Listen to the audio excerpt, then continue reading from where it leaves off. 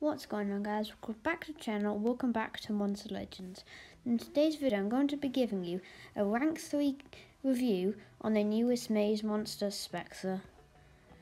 So I have already fed her up to rank 3 level 132, and I've invested some pretty good runes on her, as you can see. And I'll first talk through the skill set. So these two skills I'm going to show you are must-have skills. One shot, one kill is her strongest skill, which applies pierce and then deals very heavy special damage to one enemy, which is insanely good.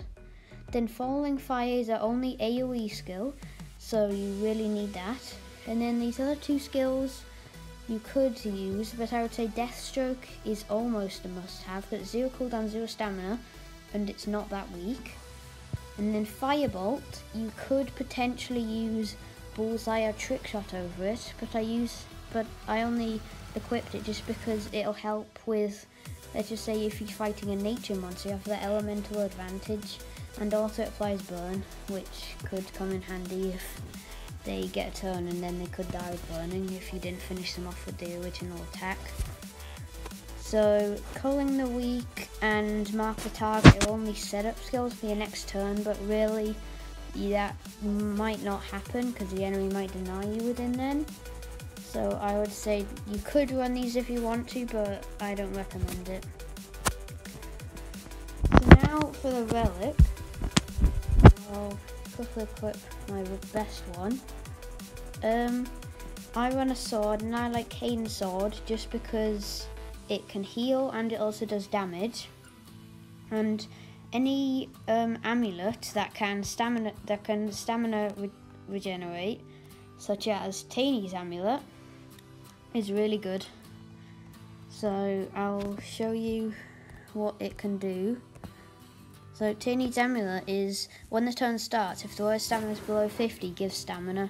It only gives 147 because it's at level 25. However, you might have it at a lower level. But if you don't, any other amulet would be fine, such as a supercharged amulet that's gold that increases your stamina. But if you don't have any amulet that helps with stamina, then if you do get into legendary leagues where there's a lot of stamina draining relics, you could run into trouble. However, that would be where the Deathstroke skill comes in, with 0 stamina, 0 cooldown. And if you did buy the Sensei Pandic and Legends Pass and done the Ever Saga, you would have got Unrelenting Assault, which is the main good talent. So I will first showcase her in... I'll showcase double Megataunt and then single Megataunt. So I think my Megataunt's on defense. Just put a random monster in.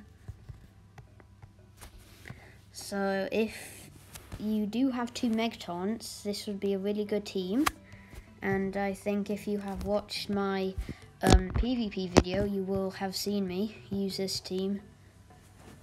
So we'll just do some regular battles and see how they go. I think this is a top team, but I don't know if they just forgot to switch their defense, because this does not look like that good of a defense. And also, if you do get it to rank 3, she has pierce. So even though there's a Megaton there, you can just still pierce through. And then this is why I like Firebolt, because you see it's weak because it's magic against magic. I can just Firebolt and then they're dead. Now I'll just apply burning.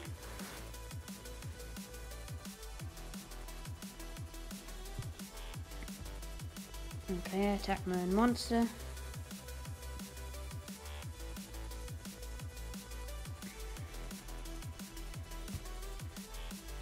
One shot, one kill, and then I don't think I got them below 75.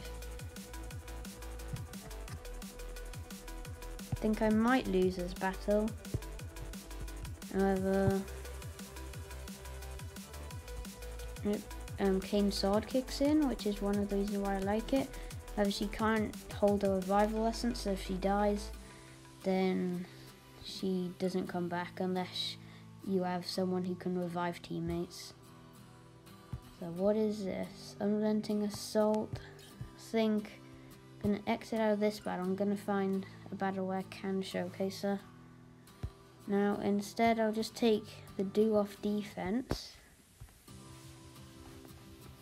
I'll put him on because this is quite a good team. Okay, this is a pretty good showcase. So I'll just get rid of Megaton, and then if you have someone that can buffer with damage, and look, AoE 120,000 damage, however that is with 42,000 power. On fire. And just a tip for people who do have Unrelenting Assault, make sure that you attack a monster that's not going to die, because otherwise Unrelenting Assault won't activate. Then I'll do it again, and then I don't think they can hold revival.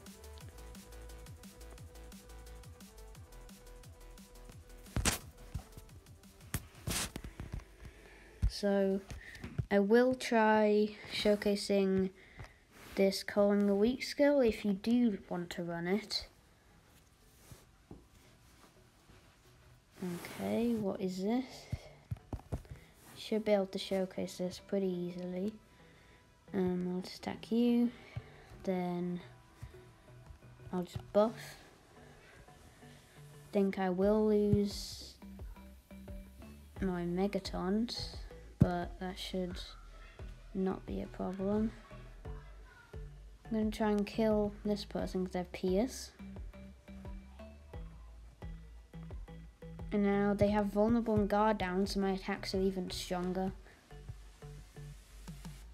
However, in most battles, if you are battling tough opponents, you would not want to run that, just because they could kill you in that time. So if you can't deny them, then you could be dead. So this is double Megaton Lindworm, which you can see a lot in the top leagues. However, Lindworm is no match for me. Lindworm's dead, he probably resurrects. Yep, I'll just trigger Unrelenting Assault. Then I'll do that. Okay.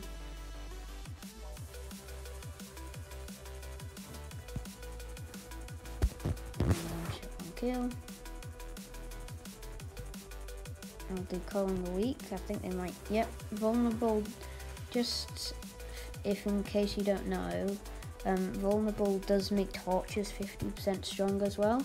So you could partner it up with someone who can do torches, like Robo Elf or any other person that can apply torches. Think I could lose this battle. Just Unrelenting Assault is really hard to deal with, but I will try. Oh, I think I could. I'll buff, but yeah, Mega Possession. Then I killed my own teammate. Yeah, one of her only weaknesses is her trait, because she, apart from the Pierce, it is not that good. Pierce and True Vision, those are her only good traits, because her other trait is doesn't help her with denial skills, because if you look, she can easily be denied. She doesn't have hardened or immune to control. I forgot to go over the stats, and the life stat, that is an average. The strength and speed stats are the highest in the game. So even though she's an attacker, her strength and speed stat is really good. Okay, I think I'll lose this battle. I'll showcase her in a different team without Unrelenting Assault, because I know there will be players that don't have it. So I'll just put on. So if you don't have Unrelenting Assault, a good obscure talent would be Burning Hands. And I'll showcase her with... Who should I do it with? Think I'll try... I think he might be on defense. Yep, master that.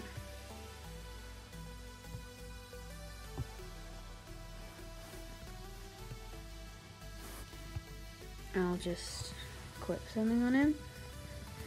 So this is a good team that you could do. You could set up for your attacker.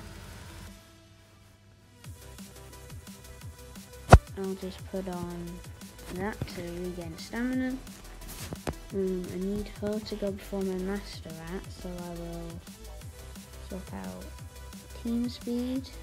Wait. And then please speed.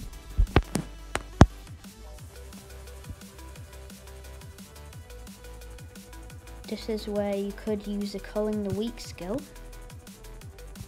So what you can do, culling the weak, give them vulnerable, and then look at that damage output. So I'll just do this. Think that Hardy's gonna kill me, so I'll just stun there.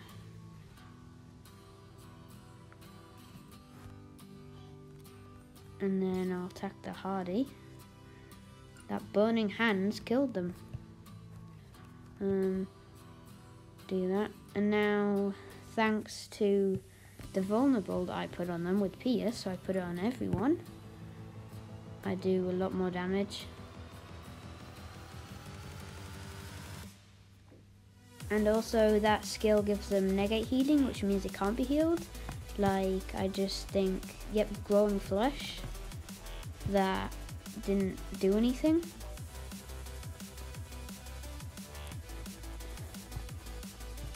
Sean Swift.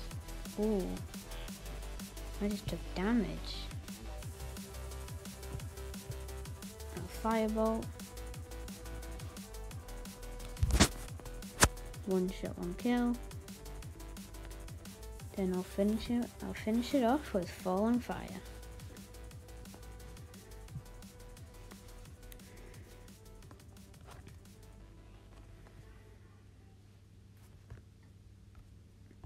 So overall, I think she's a really good monster, and she's used quite a lot because look, #1 player, they're using her in defense.